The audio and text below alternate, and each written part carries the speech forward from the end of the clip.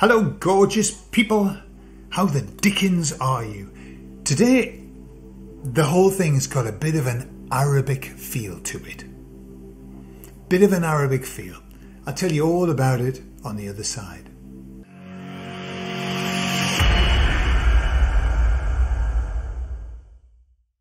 So I don't know how you feel sometimes when you look at other people and you compare yourself to other people and kind of their progression through this process, you know, and sometimes you might look at people and say, wow, they're really coming on. And then you might look at people and go, where on earth are they going to with this?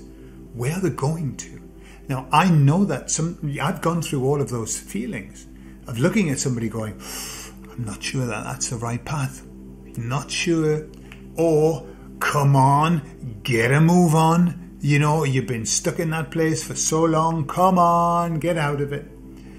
Now,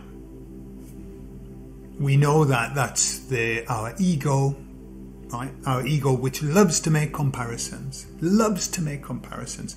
If it compares other people to you and you lose, it punishes you. It makes you feel really bad.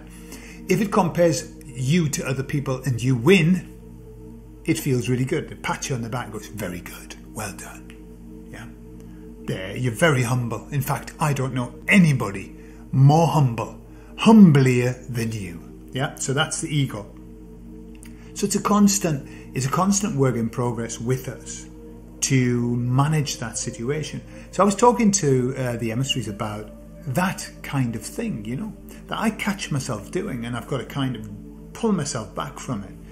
And, you know, my anthem is none of your business, Gordon. That's kind of what I say. When I catch myself, I go, oh, that's none of your business, Gordon. So the emissaries were saying something because we were talking about, you know, moving forward. And they said that our role is to focus ourselves completely 100% on our progression. That doesn't mean ignoring everybody else. Right, we're here in service to others.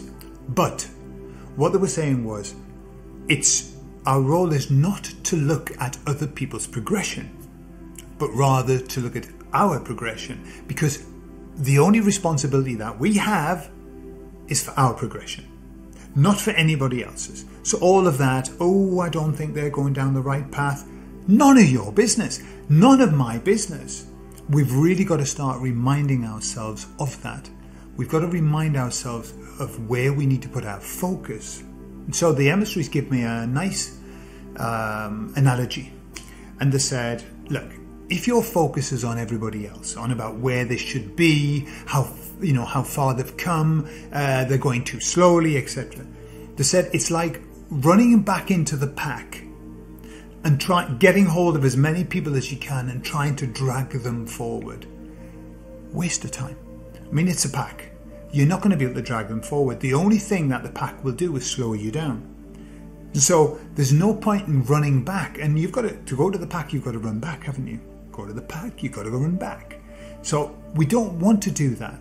What they said was, our role, where we are now, because there are always people who are way ahead of us, and there are always people who aren't where we are.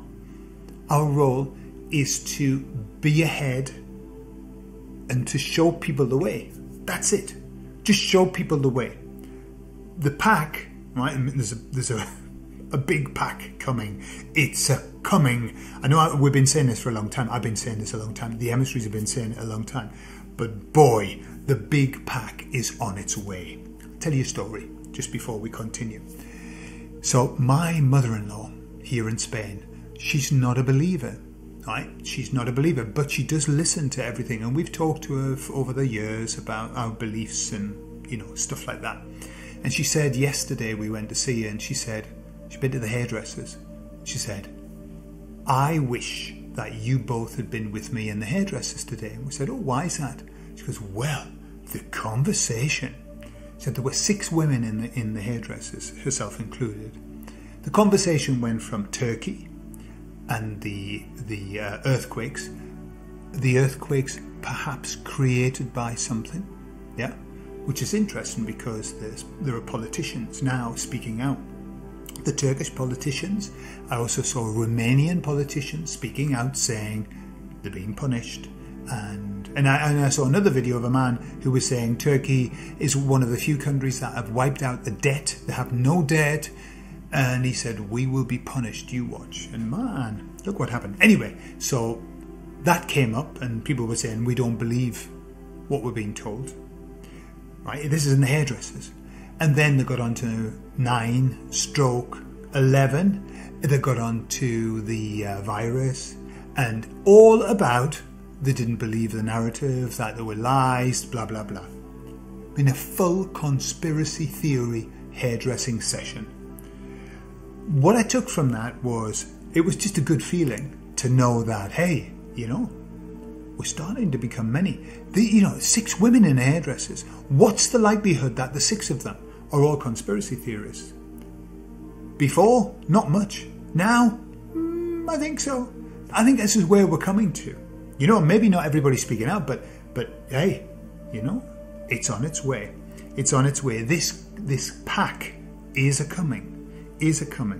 So that's what the Emirates said, that we have to be the ones showing the way. We have to show the way. The last thing that we want to do is run through life pointing backwards, looking backwards at the pack. Look where they are, how terrible they are, where they should be doing more. No, none of your business, none of my business, none of our business. Don't focus on them. So I'm going to tell you a couple of stories that I think are really pertinent to this. So there's this boy in a mosque with his dad, okay? And they're doing the evening and nighttime prayers. You know, I think they have some very late prayers, okay? And so the boy and the dad are praying, and the boy, who was very sort of, you know, very focused on his religion, noticed that the vast majority of the people in the mosque, they'd gone down to do the prayer and they'd fallen asleep. And they were asleep. And the boy nudged his dad. He said, Dad, look at them all. They're all asleep. None of them are saying the prayers. None of them are lifting up their heads and doing the prayers as they should do. And the dad said to him, Son, I would prefer that you were asleep than to be there slandering the sleeping people. And how many times could we be blamed for doing that? Slandering the sleeping people. When in fact what we should be doing is focusing on our prayers. Yeah? And it's a lesson that I am still working through. And it's still easy to kind of get caught up in that. Okay, look at them, all asleep. Yeah? That's not where we need to be. We need to be focusing on us. Where are we going? How fast can we move ahead? What have we got to do to speed up our journey? The rest of them are coming. It's the same path. There's only one path. The rest of them are coming. Don't hang back for them. Run ahead. Be the front runners. Beautiful place to be. So this next story also gives a feel for that. So this Arab called Abu Hassan, he said this: the act of sinning itself, doing the sin, is much less harmful to the soul than the desire to sin. It's one thing to allow the body the fleeting pleasure of a sin than it is to be constantly ruminating on it over and over again in the mind.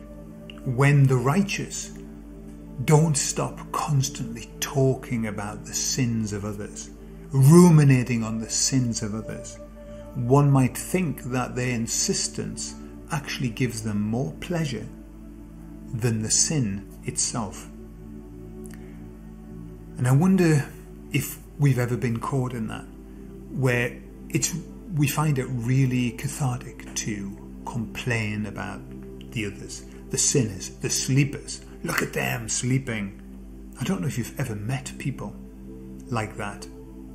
People who actually revel in hearing all of the dirty details. I've met people like that. I've often shied away from them. I remember in my work days when I worked with a lot of people, the gossips when you would sit with them, I used to feel a very dark energy around the gossips. They would, have you heard what's... Oh, it's disgusting. It's disgusting. Yeah? We mustn't allow ourselves to go there either. You know? Because, you see, we mightn't identify ourselves with gossips or anything like that. But even if we're coming from a place of righteousness, if all we do is talk about the sleepers and criticize them and call them names, and it's awful. All we're doing, we're worse than them. That's basically what Abu Hassan said. We are worse than them. Because we're doing it, we're sinning over and over and over and over again in our mind. They just do it once. So, our focus, turning away from the pack, facing the light, facing the new earth, facing the path that takes us there, and running like fuck up the path. Yeah? Despite whoever's behind us, doesn't matter, they're coming. You keep running like fuck. Okay? With those beautiful words, those poetic words. I should start writing poetry, shouldn't I? Those poetic words. Just keep running like fuck. I will leave that with you. I love you all.